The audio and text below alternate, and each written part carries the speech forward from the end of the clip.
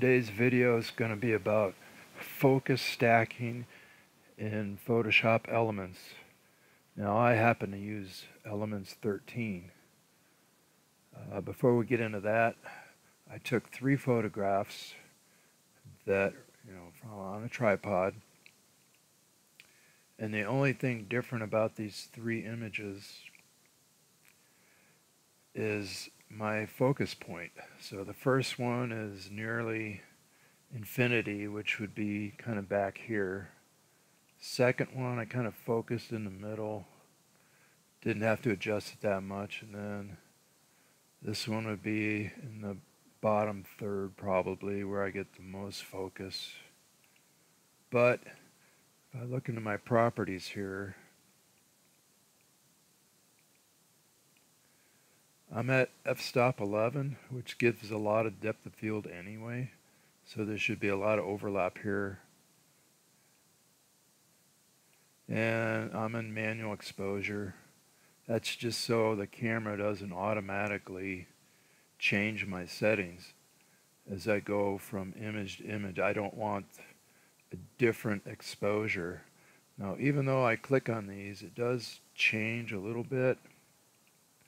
And I guess that has to do with the mathematics of either the camera itself or just this image viewer. I don't know which, but what we're going to do is we're going to combine those 3.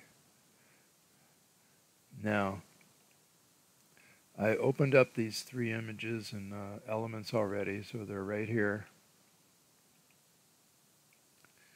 And to use Elements Plus, I need to go to my window.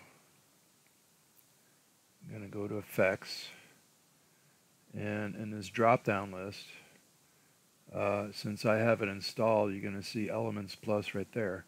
And I'm going to look for Scripts, which is that one right there. So I'm going to double-click on that. And in the drop-down list, we're going to go to Sharpen. There's quite a few others here to play with, but Sharpen's one I want. And you'll see focus stacking right there. So highlight that, and then we're going to hit the run button, and then just wait and see what happens. And so it's running, and it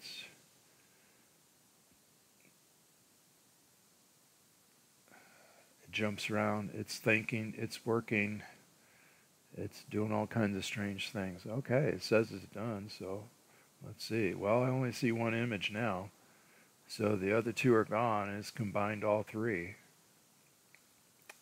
And just from the looks of it,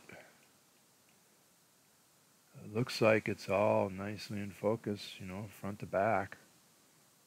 So at that point, that's all there is to it for focus stacking in Elements. Now, if you want this program,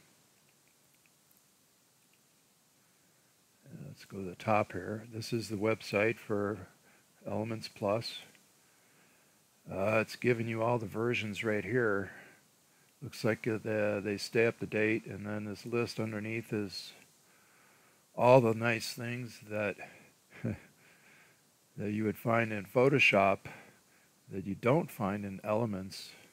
So this is all the nice things that you could have. So I'm going to go way down to Scripts, alphabetical order, and right there I see focus stacking. I already opened that up, and so it tells you a little bit about the focus stacking and this add-on program. And here it has all the versions that you could download for your version that you have. It only costs $12, so it's a pretty good deal, and I would recommend it for anybody that has Photoshop Elements that wants to be able to use more of the tools that Photoshop has.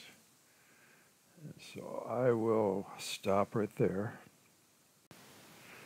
Well, I went digging, try to find some more images I could use for focus stacking.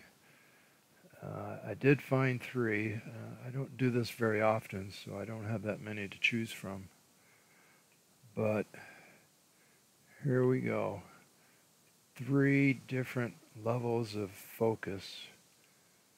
This is my camera on a tripod looking straight down on the rock. So I'll go ahead and fire this up and see what happens. Focus stacking. Now, I don't know what to expect, so this is the first time I'm trying this with these images.